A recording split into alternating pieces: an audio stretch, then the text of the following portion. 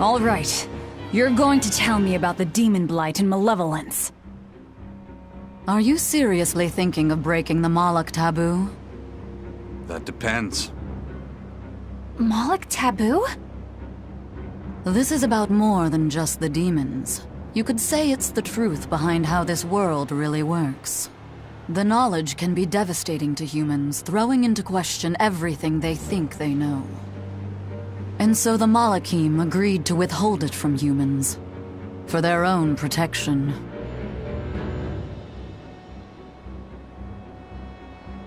Do you still want to know? It's not like I'm a human anymore.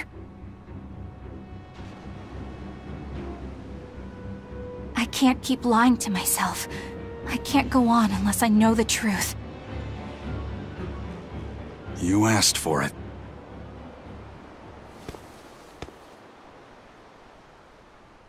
First of all, this illness you call Daemonblight does not exist.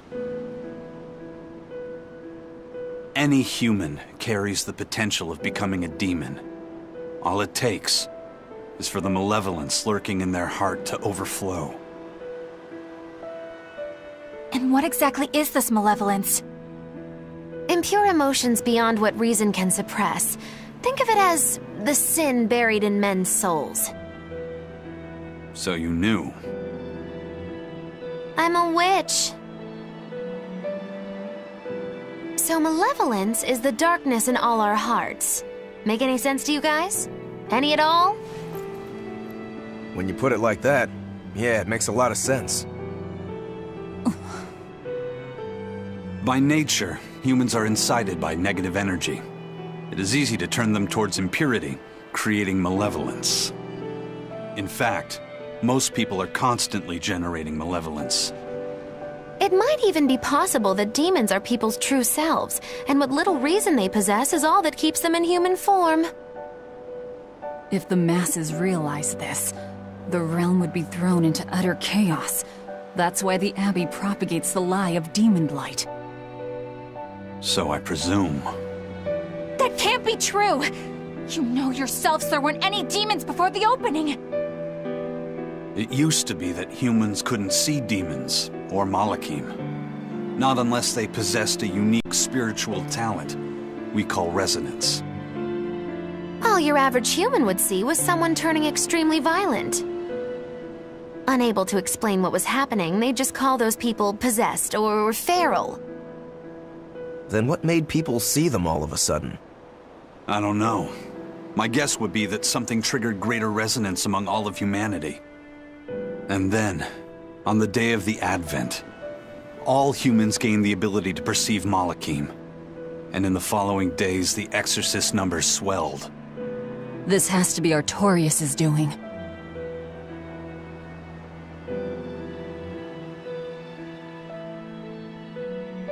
But if there's no sickness, why would an entire village turn into demons at the same time?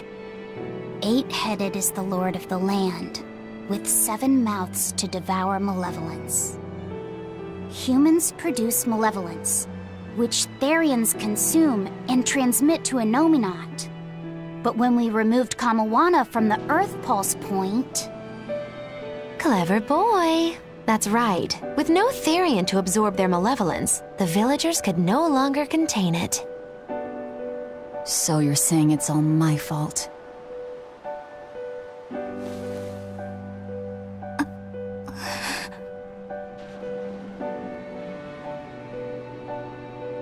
Hey, what's going on? You all look so sad. It's scaring me.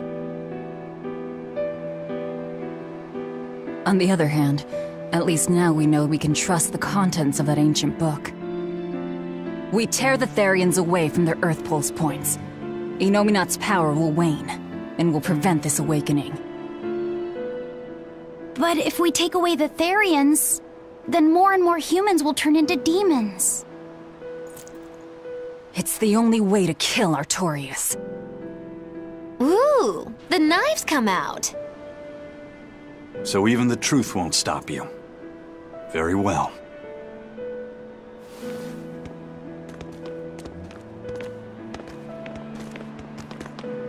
Since each Therian looks different, we'll only find them by capturing the Earth Pulse points one by one.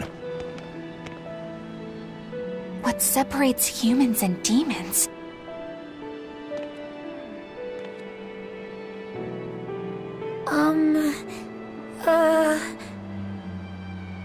That's Eleanor. Cheer up, Eleanor. Your mommy's looking over you too, you know.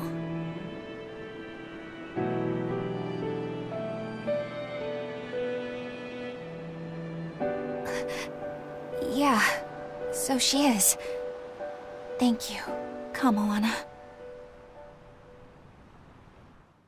Grimoire, I want you to tell me more about what you said earlier. About malevolence? I told you, the subject is taboo. I understand that human emotions create a poison called malevolence that turns people into demons. Is there no way to stop malevolence from being created? As long as humans remain human, no. Malevolence is born of emotion, you see. But your kind must have found a way around it. Malakim experience emotions too. But Malakim do not produce malevolence, unlike humans. That's a lie. I've watched a Malak turn into a demon. That only happens when we are exposed to too much external malevolence. True. The island was full of prisoners and demons. And Melchior hit that Malak with something that turned it into a wyvern. Was it malevolence? To Malakim, malevolence is a powerful toxin. We seek those of purity to serve as vessels to protect us from it. It is not a perfect solution, however. If the vessel is corrupted, the Malak is as well. That is correct. So if Eleanor turns into a demon, then Laphicet... That must be what Eisen meant when he said he'd hate to see Laphicet's vessel broken. A small crack in one's soul is often all it takes to break a person apart. So try not to pick on our squeaky clean exorcist too much, Thanks for the warning.